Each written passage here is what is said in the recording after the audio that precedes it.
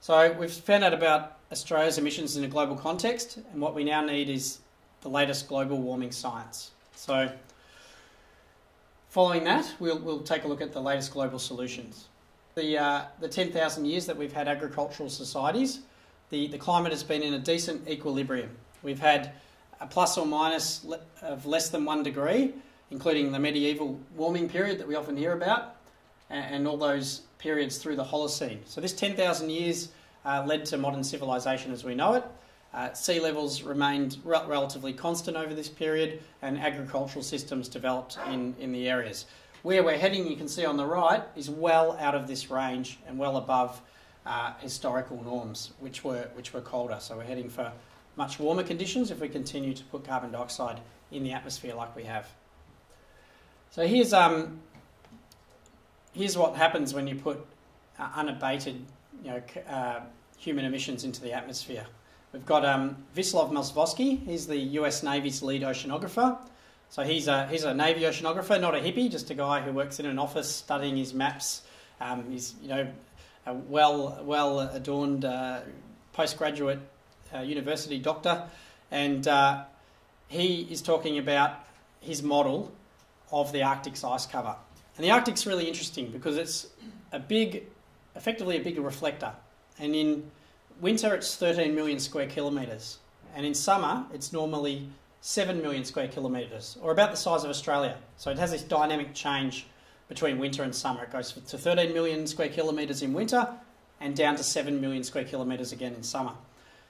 And when light is striking the Arctic ice cover, 90% of it goes back out into the atmosphere, so you don't get any regional warming. Only 10% of the heat is retained in the region.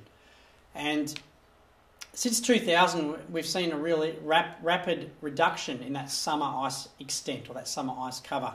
And in fact, between 2005 and 2007, we saw a 22% reduction to absolutely unbelievable historic lows.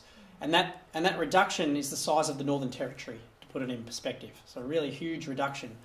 And basically, Wisław Moswowski, his model, he suggested back in 2005, so long before anyone even noticed, that by 2013 there would be no more ice cover in the summer in the Arctic.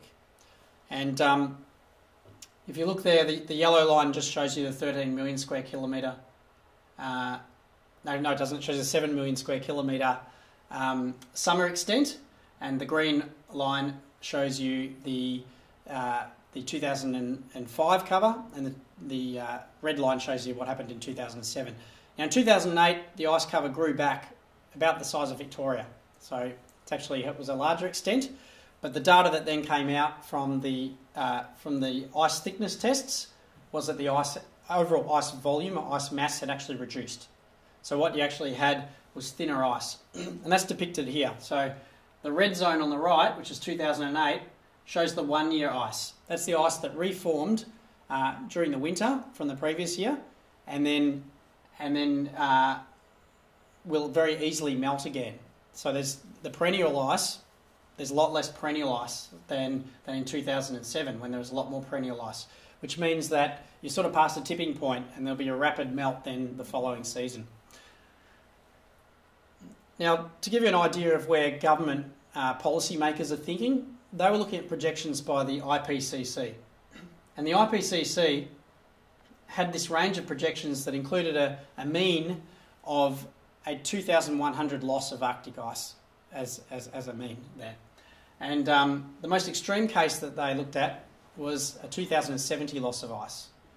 Now what's actually happened when you plot the observed is that the ice is rapidly melting towards somewhere between 2000 and 2020, consistent with Wisław Moswowski's prediction, the US Navy oceanographer. So there we've got observed climate change, but no reaction from our political masters.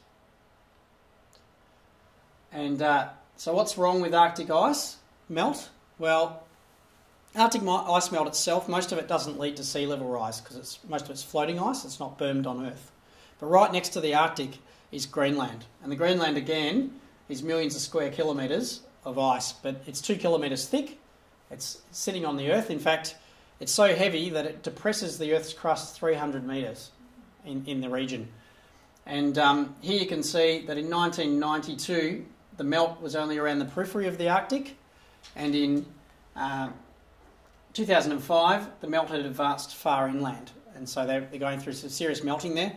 Now the melting of Greenland has been observed to be non-linear, so it's not just add heat and you get direct melting and the water runs off, but in fact what happens is the ice starts to break up, it shifts the weight around, and you get ice quakes, and then the ice quakes and the movements cause earthquakes, and then they have a rebound effect of ice quakes, and you get this ongoing ice quake, earthquake phenomena, which then leads to the breakup and melt, and the ice effectively slips off the Greenland earth mass and into the sea, and that will raise sea levels. And 5 to 7 metres of sea is stored up on the Greenland ice sheet, and we've got global shipping that can really only handle 1 to 2 metres of sea, and we're very dependent on that globally. That's how we depend on that for food around the world, for our material goods and things like that. So where should we go for advice on where we should aim? Well, Dr. James Hansen from NASA, he's been looking into climate change for many years, and in 1988 he was actually the first person to testify in front of US Congress, and he gave them warnings over climate change, and consistently he's been really correct in those. And in fact, he's been so on the ball and so advancing the political process that during the Bush administration years he was censored, and when he went to testify in front of Congress, they wanted to put lines through everything he wanted to say to change the wording so that climate change might be a problem instead of it is a problem, and so on and so forth. What he did was just amazing. He then decided to go out and say, I'm Dr. James Hansen, I happen to work at NASA, I'm speaking on behalf of myself, and this is where the problem is. And by doing that, he's been able to maintain the focus of international campaigners and the policymakers who actually care about climate change. So he says that we've got too much carbon dioxide already in the atmosphere, and effectively he warns us that 450 parts per million, which is where policymakers are thinking at the moment, will lead us to a 75 metre sea level rise if maintained for long enough. And what he says is that we need to go to 300 to 325 parts per million, which is similar to where we were during pre-industrial times. So he says today's levels, for instance, an equilibrium sea level rise for today's 385 parts per million, which was a comment he made the other year, is at least several metres. So several metres of sea level rise at 385 parts per million, which is the atmospheric carbon concentration that we're at now. So we've got too much carbon dioxide in the atmosphere, and if there's anything you go away from this talk with, you need to know that we've got too much carbon dioxide in the atmosphere already. So to give you an idea of what this means, back in 1750 we had a safe climate. We were within that 10,000 year zone of climate equilibrium for the Holocene, and we had 280 parts per million by volume in the atmosphere, which is 596 billion tonnes of carbon. In 1950, we hit 620 billion tonnes of carbon in the atmosphere, and we had 300 parts per million by volume. So that was the safe climate threshold. So that's the limit of where you'd want to take this geological period that we live in at the moment. That's the limit of where you'd want to take that if you want to maintain that going forward. So if you want to live within the bounds of the kind of weather patterns and climate that we're used to in our agricultural systems, our food production is built around, that's where you want to be. So in 2009, we hit 820 billion tonnes of carbon, or 392 parts per million, and we've sort of hit it into a zone that we can now call dangerous. And we're on the way to 450 parts per million. Now that's where European and Ipcc policymakers want us to head. The Rudd government, the Australian government, claims they want us to head there.